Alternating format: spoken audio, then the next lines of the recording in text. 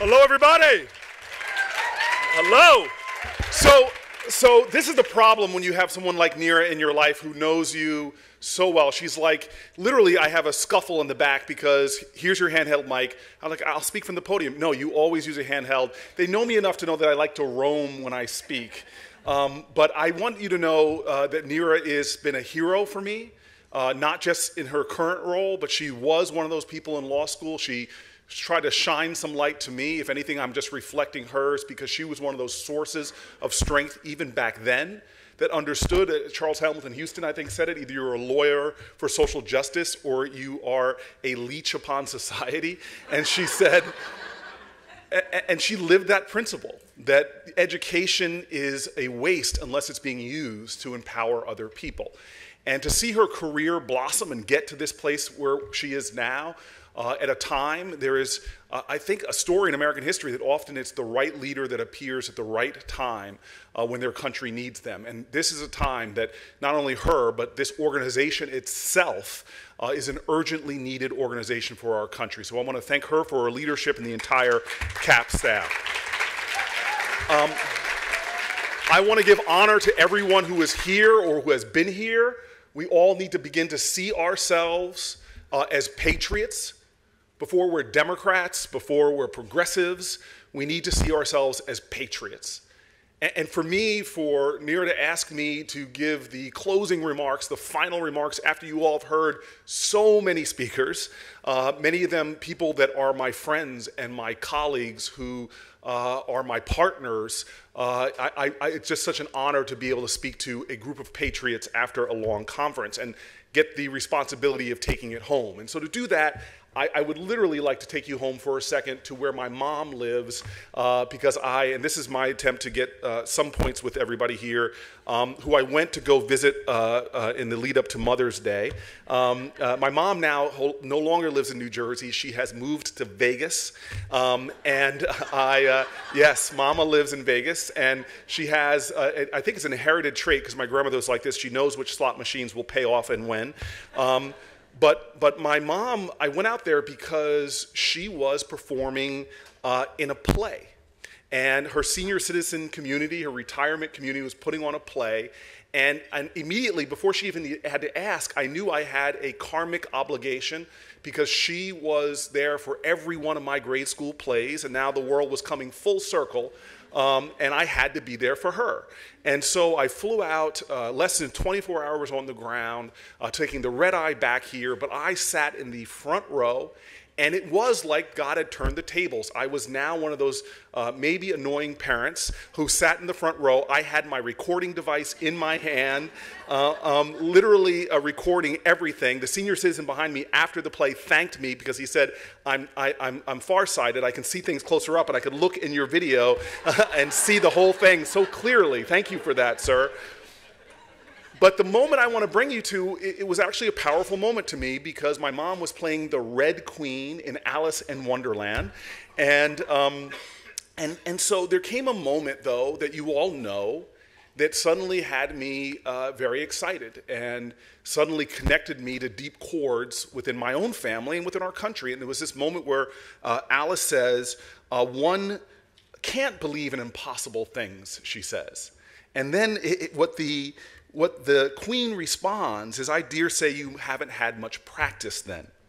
When I was your age, I always did it for a half an hour a day. Why, sometimes I believed in as many as 6 impossible things before breakfast. And the reason why that touched me, and I know this is the story not just of my family, but everyone here's family, is when I sat down with the elders in my family, my aunts and uncles and my grandparents, the story of America that I heard was not the story of simple glory and abundance. No, it was a story of profound struggle. It was a story of pain and hardship. It was a story of setbacks and failures and frustrations. It was a story of feeling like you're fighting out there in the grassroots when your very government is supporting things that are working against you, your liberty and your justice. When you witness firsthand levels of discrimination and violence, My grandfather told me stories about people escaping the South when he was living in Detroit and literally having to shuttle them out of the country for their safety into Canada. It made me understand that when my family, and I know yours as well, spoke of the impossible dream of America, it went so much deeper than the glory and the remembrance of some days gone past that really haven't been. I love the book, The Fire Next Time. It is this book by James Baldwin where he tells in brutal truth. It's a kind of writer today, that like a Ta-Nehisi Coates of his times, where he talks with unflinching realism about the problems of America. And in this entire book, he does not pull a punch. But then at the end, and in fact, this page in his book, he took some criticism for it because some people said it sounded too Pollyannish.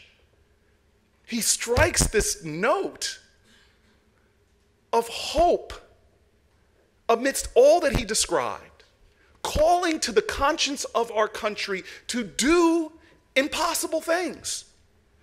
Baldwin writes, I know what I'm asking you is impossible, but in our time, as in every time, the impossible is the least we can demand.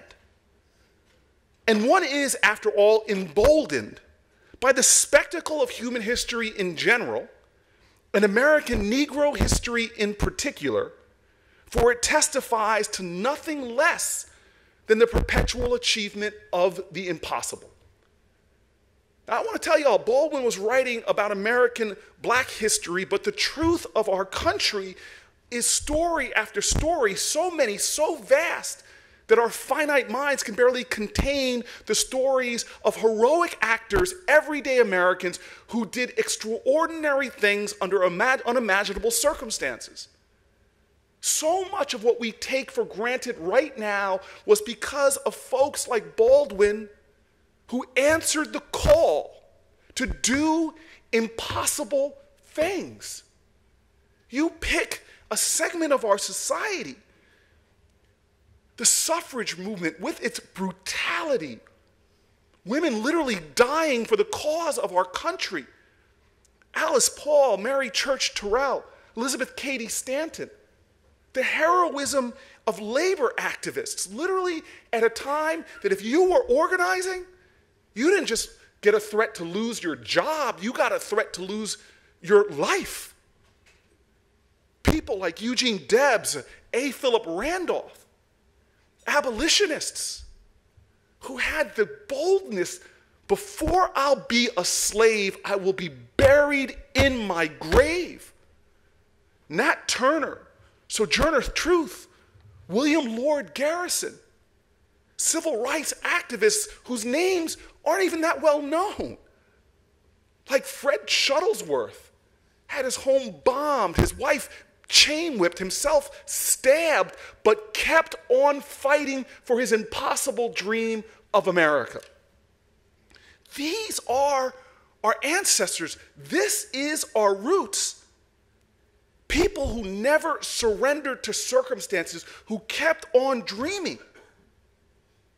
I have to tell you right now, when I hear my mom utter something from Lewis Carroll, and it actually fortifies me as I get on a red eye to fly back to Washington. In my head were the songs from a kid in a black church in Closter, New Jersey, the spirituals that were being sung that my mom would impress upon me. You're hearing those now in the 1980s as a little boy, but those were the songs that sourced us. Ain't nobody gonna turn me around. Ain't nobody gonna turn me around. I'm gonna keep on a walking. I'm gonna keep on a talking, marching down to freedom land. One of my favorite songs that I was playing in my apartment last night, different renditions of different choirs, of different groups, was just this concept. of keeping your hand on the plow. When my way gets dark as night, I know the Lord will be my light. Keep your hand on the plow, hold on. Keep your hand on the plow, hold on. Now, I walk the halls of Congress. I'm sorry, I can't walk in that building. I can't go on that Senate floor, no matter how despicable the CRA I'm forced to vote on is.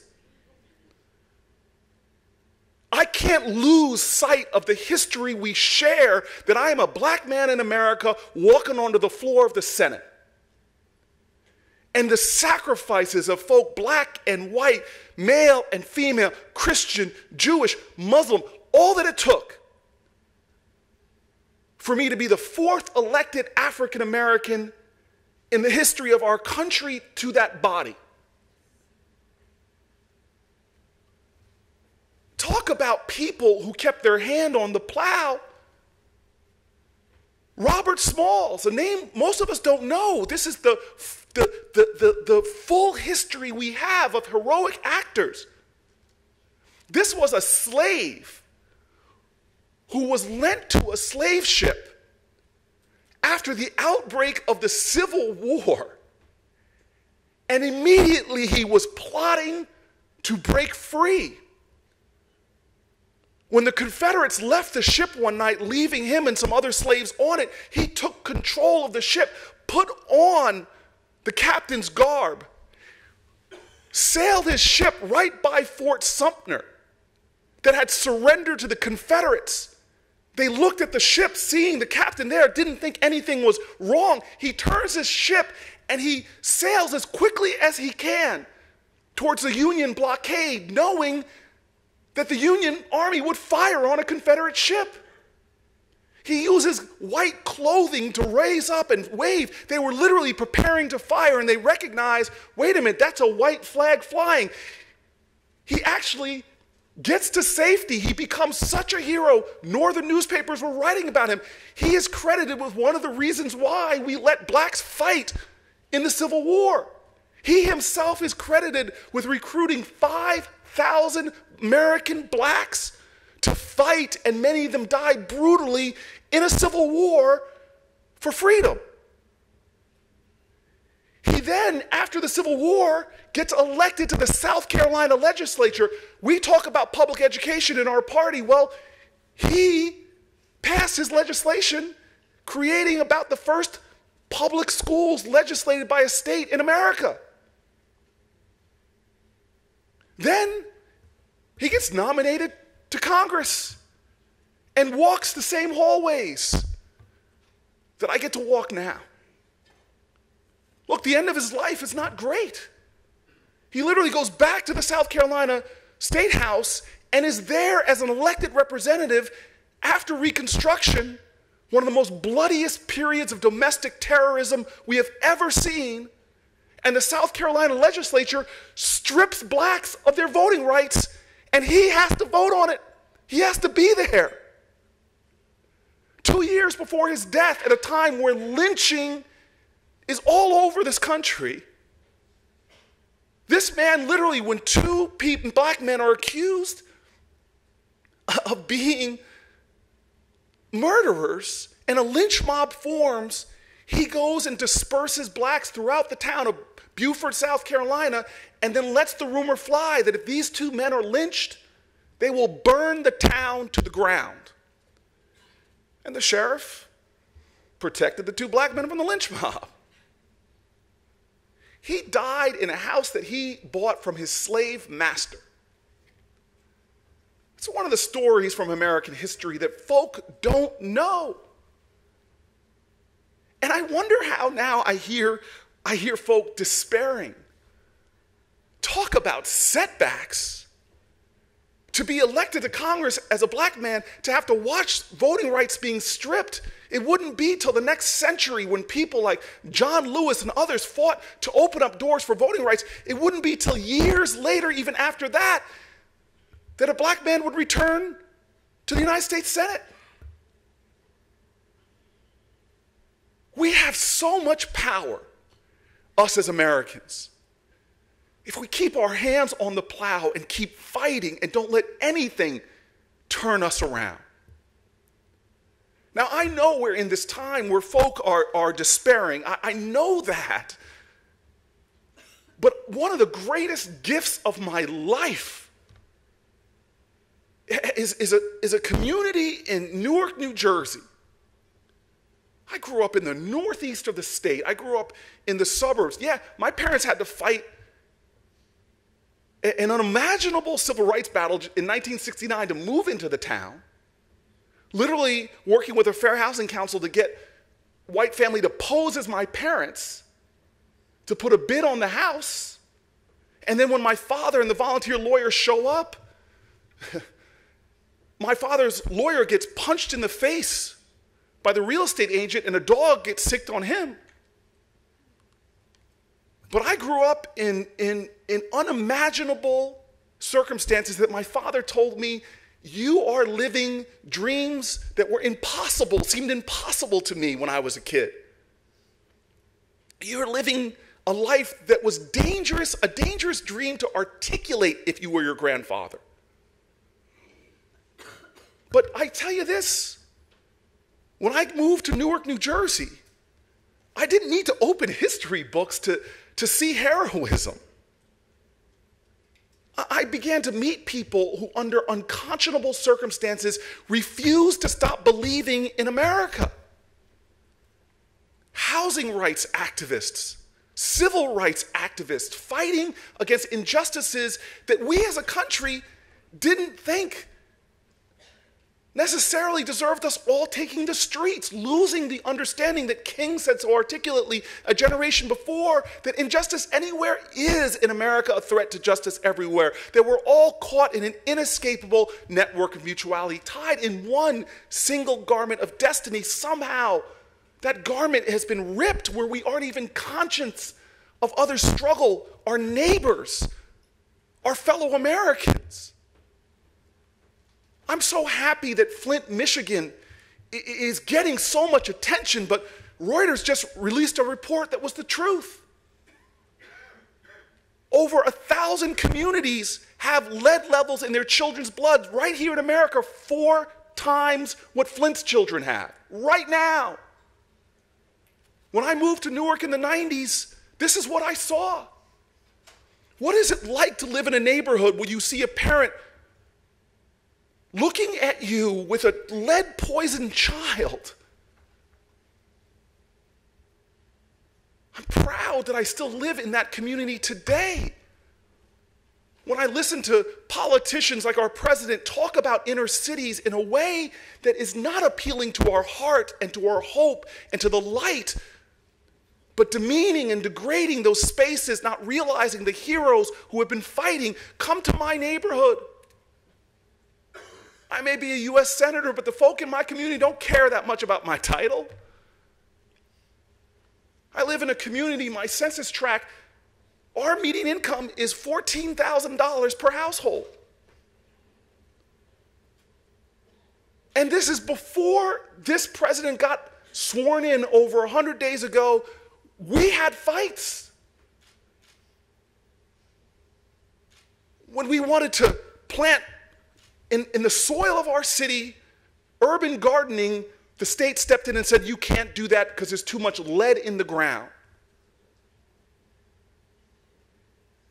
When this Congress wouldn't pass reauthorized legislation that Reagan reauthorized, that Mitch McConnell voted for, to clean up Superfund sites, they wouldn't reauthorize the small tax on polluting industries. What do people in my community think where we have 2 Superfund sites where the Passaic River is still polluted with the Agent Orange that was dumped into it? And we now know with longitudinal evidence that children born within 3 miles of a Superfund site have 20% higher rates of autism and birth defects. In my community, I've got officers who are fighting every day to stem the tide of gun violence. Literally, when gunfire erupts, I've seen it when I was mayor, they don't wait. They charge into places with no situational awareness, putting themselves and their lives on the line, recovering guns that were obtained illegally by people with criminal records. This issue of universal background checks to those cops in my community, this is not a policy discussion. This is the difference between life and death. I have a friend of mine, Natasha Laurel. She is this amazing woman. They call her Mama Tasha where she works because she has this heart. She takes care of the folks that work in her IHOP with her. But these issues that we as progressives are fighting for, talk to Miss Laurel for a little while. Talk to Mama Tasha. She works a full-time job. She tries to catch shifts in other places, but guess what? We pay for her housing. Because in this country, you can work a full-time job, catch extra shifts, especially if you live places like the New York, New Jersey area. You don't live above the poverty line. We pay for her food stamps. These are costs that this corporations just outsource onto all of us. And think about the trials that so many in my neighborhood, that Mama Tasha face when her child is sick. One of her boys has asthma. Literally, our IHOP on Bergen Street is across the street from a hospital. Her son rushed to the emergency room, is in that hospital, and this mom has to make the choice because we are one of the only industrialized nations on the planet Earth that doesn't have paid family leave. She has to make the choice whether to give up her shift and visit her child and lose out on that money, which could be the difference between her family having food or not, or staying at work while her child suffers with not just the debilitating effects of asthma, but with fear. This is the country that we live in. A nation where the basics, come to my block, see where I live. Down the street is a senior citizen building. We still have a nation that while people down here in Washington talk about cutting Social Security or privatizing it, we still have 5 million seniors that live in poverty still on their Social Security checks. Come to my neighborhood. Across the street is a drug treatment center. Do like I've done. Sit in the circle of the men and listen to the stories about how a criminal justice system treats people who are addicted and churns them into a system that debilitates them, that doesn't treat their disease. I tell you all of this to tell you we have an impossible dream in America that has yet to be made real.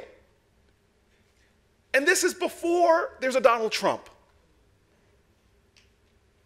I'm so happy to see activism and marching and organizing, but I'm telling you right now, if we make this all about Donald Trump, we've seen demagogues before. We've seen public demeanors in McCarthyism. Father Conklin, come and go. My calling is not to have this party defined by what we're against or who we're against. We must be defined by the dream of America for all Americans.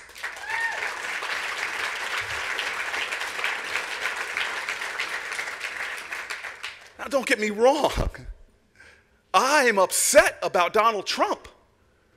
I've watched over this last 100+ days a guy who literally tells his supporters one thing and then gets into the White House and does things that are 100% contrary to what he said and what he promised. It's astonishing to me how someone can speak out of both sides of their mouth.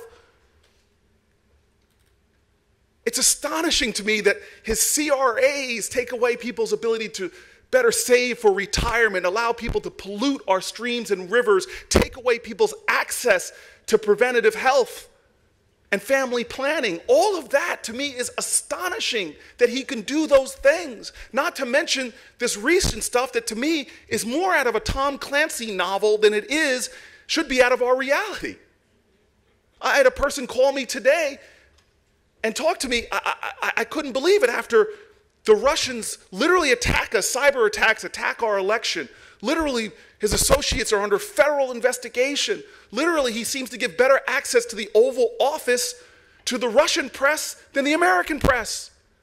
And then he fires the very person that's investigating folks. This person said to me that, hey, Truman had a sign that said on his desk, the buck stops here. Trump should have one that says the ruble stops here. This is surreal times. Don't get me wrong. There are real issues that necessitate us resisting and us fighting. But I want to let you all know our party cannot just be about that. The trends in our country are too disturbing. And in fact, if you think about it, Trump is a symptom of a problem. He's not the problem.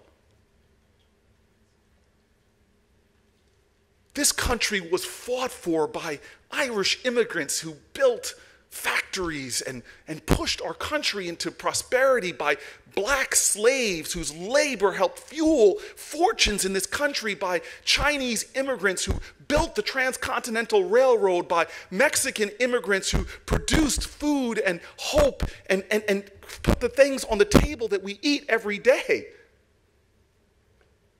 creating extraordinary wealth. And then activists and progressives help to fight battles and win more equality, more opportunity.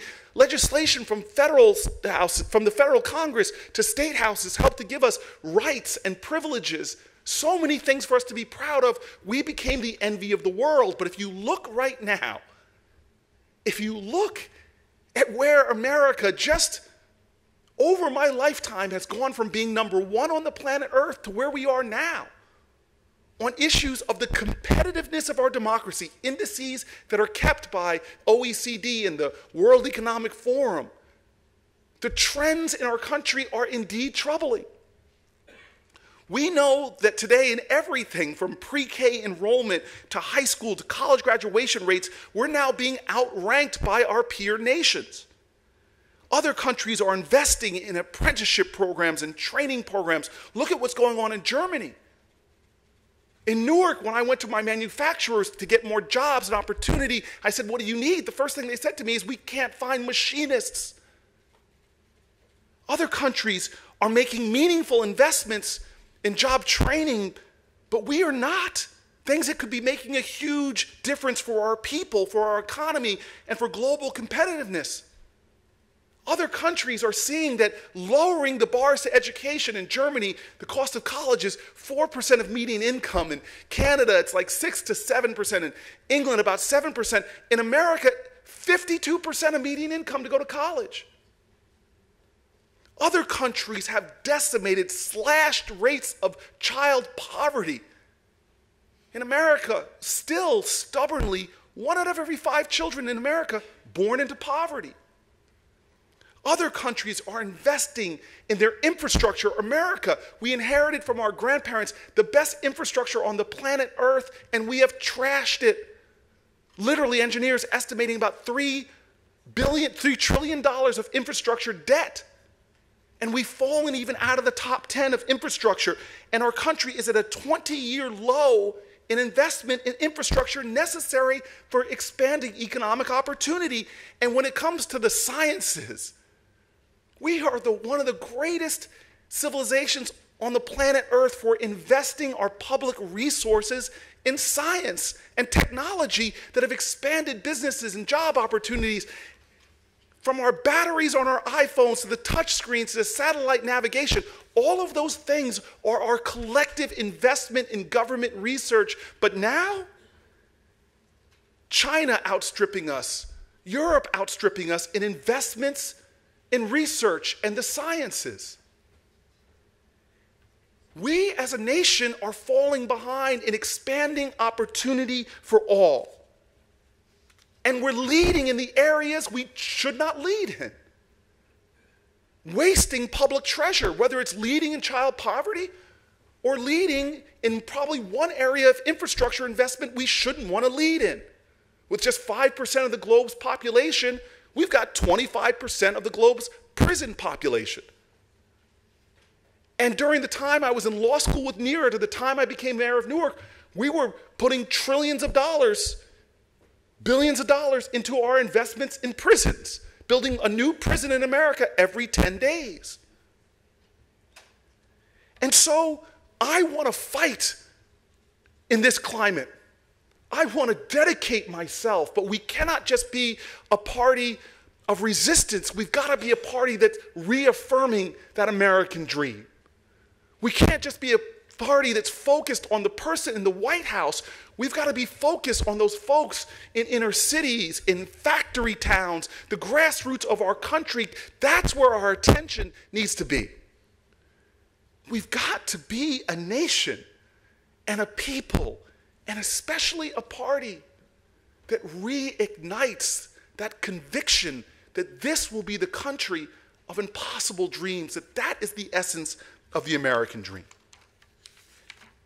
We've got to be a nation that says we are about justice and security and opportunity, and security that doesn't just mean fighting against terrorism and keeping us safe from foreign threats, but security that means all Americans, regardless of how they pray or whether they wear a hijab or have a bindi, all Americans are free from violence and discrimination.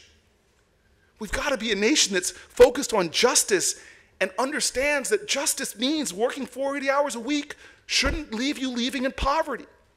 We've got to be a nation about opportunity. And opportunity means we become a party of growth and innovation, of technology, but we can never be a country that accepts that growth means just millionaires and billionaires get richer and richer, and the poorest get stuck in poverty. That technology and innovation shouldn't be celebrated for how many billionaires we create, but how well we do in lifting people out of poverty. That technology can't be about transforming work for the better, where people are contract workers that don't have retirement security, but that work means that you have true security for yourself and your family. And so I believe what our history shows us, and King said it so eloquently, the arc of the universe bends towards justice. But make no mistake, it doesn't happen automatically. We have to bend it. I believe that we can produce an economy that works for everybody, but we must build it. I believe that we can be a nation that has health care for all, but we must fight for it. I believe that we can have a day in this country where America leads not just in our wealth for the richest or the size of our army, but that we set that impossible dream that we have the best K through 12 public education, that we will lead again in the quality of opportunity, that will lead again in eradicating poverty, that will lead again in social mobility, that will lead in investing in science, that will lead in conquering the threat of climate change, and that will lead the globe like the torchbearers, leading the globe to greater peace and prosperity. And so this moment, as we end an incredible conference, we've got to summon a greater courage. The courage that our generations before us, our ancestors, have showed us, people without titles or political office, the courage that they demonstrated through their sacrifice and their service to this republic. And for that, there's no special formula. It's work, work, work back into the fields of our democracy. Work, work, work back into the grassroots. Work, work, work back to getting folk woke, waking up sleeping people, tending to the hurt, rallying the able, and igniting the dream all over again. We are Democrats, and we must be patriots who work and sweat, work and organize, and work and never let the dream get smaller. Hands upon the plow. Hold on. Hands upon the plow. Langston Hughes wrote a poem just about that, giving deference to generations who through song and spirit and faith forged a new America. Let me end with this poem. He said, America, land created in common, dream nourished in common. Keep your hands on the plow. Hold on, hold on. If the house is not finished, don't be discouraged, builder. If the fight is not won, don't be weary, soldier. The plan and the pattern is here, woven from the beginning into the warp and woof of America. A long time ago, an enslaved people heading towards freedom made up the song, Keep Your Hand on the Plow, Hold On, Hold On. A song, long time ago, a people heading towards freedom made up a song, Keep Your Hands on the Plow, Hold On, Hold On. My fellow Democrats, my fellow patriots, we just go back into the fields and put our hands on the plow. We must ignite the dream of our country with our hands forever on the plow. We have unfinished work to be done. Our hands must remain on the plow. And I know in my heart, and I know in my spirit, if we continue with that conviction, if we're willing to do the work, if we're willing to stay steady, then not only will we overcome the obstacles that seem impossibly large, but we will usher in a greater era for our country where we make more real and more true to more people the spirit of our nation, that we will be a nation with liberty and justice for all. Thank you.